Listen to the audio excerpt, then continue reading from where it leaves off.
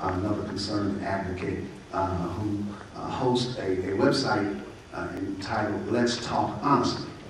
Is that right? Yeah. And so we want to welcome Mr. Cook to come and to share his reflections with us at this time. Let's welcome Mr. Cook. Yeah.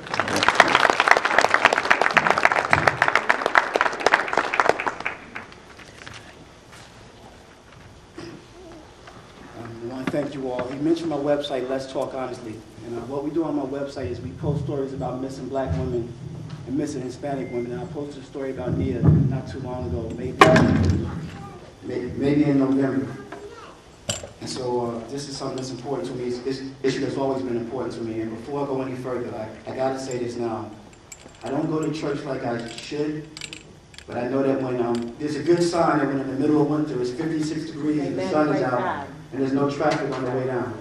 That's a good sign that we're all doing the right thing and that this is a good cause. But back to my speech. I am, of course, here to support the family of Mia Lynn Nichols. I'm here because Mia could be my daughter, my wife, my mother, or any of my loved ones. I'm here because Mia's case, fortunately in Mia's case, the local media and the police have been on top of this. But in most cases, women of color, they don't get the attention that they deserve. You don't hear about these cases in the media. I'm sure some of you walking around, even in this neighborhood, people didn't know. I ran into that twice while I was handing out the flyers. I'm here because we need to ask the major broadcast networks to cover these stories and to give these women coverage. I'm not going to say the name of these channels, but their initials are ABC, CBS, CNN, NBC, and MSNBC. No.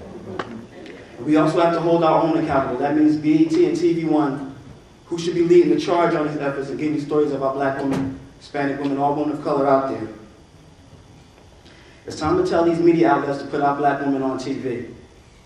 And it's up to us, the public, to remind the media and law enforcement officials not to forget what's going on. We have to keep these stories alive by doing things like this and making sure that the community is aware of what's going on. And, so in closing, I just want to ask that we all pray for Mia, her family, everyone that came. God bless you and God thank you. Thank you.